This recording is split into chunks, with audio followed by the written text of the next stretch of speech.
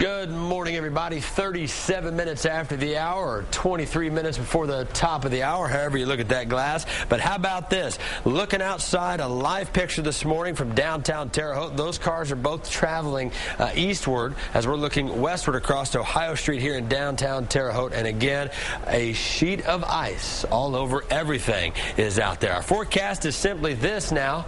Winds out of the northwest are really blowing around. We've got some blowing snow in the forecast. We're going to go with about a 1-inch accumulation of snow by the end of the day today. With the winds blowing around, it's going to drop the temperatures down to about 14 degrees. Now, if you run into any of this snow during the day today, know that visibilities are really going to be cut down, and therefore slick spots, you put some light snow on top of the ice we've got, no good. As far as the sleet and the freezing rain, it's all out to the east now. It's moved off. But Winter Storm 2011 is still here and still very much alive because the winds are now picking up. We've got more areas of light snow on the back side of it. So by all means, we're not done yet. And you will run into this blowing snow through the day today. But this is the real problem right here. The wind speeds from 6 to 25, 14, and 28 mile an hour sustained wind speeds.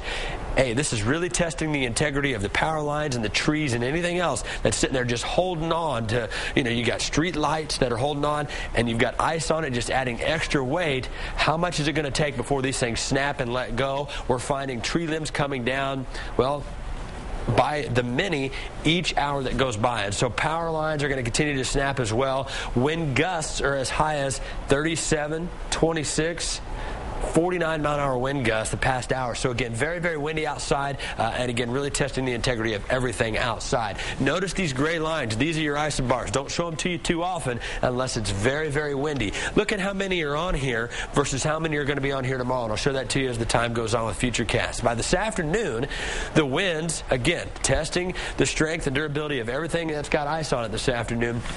Dropping the temperature from the mid-20s, which we're at right now, down into the mid-teens. So it's going to get much colder, and it's already freezing outside.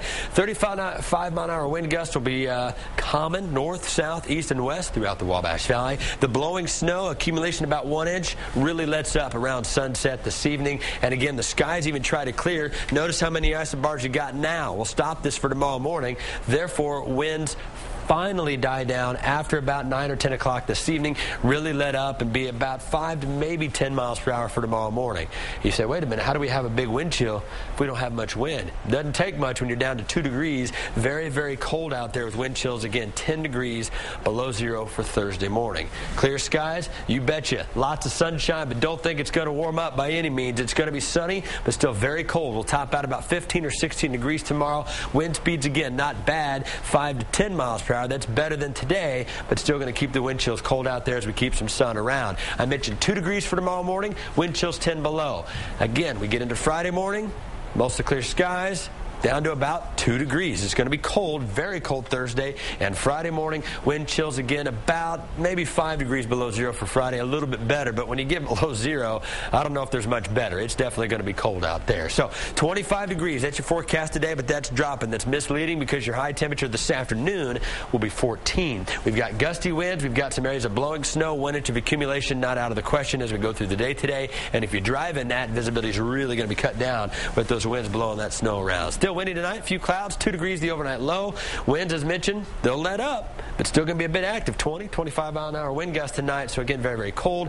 Not as windy tomorrow. Noticeably better in that wind department, noticeably better in the sky department, but not very good in the temperature department. 16 degrees, that's it. Next 7 days.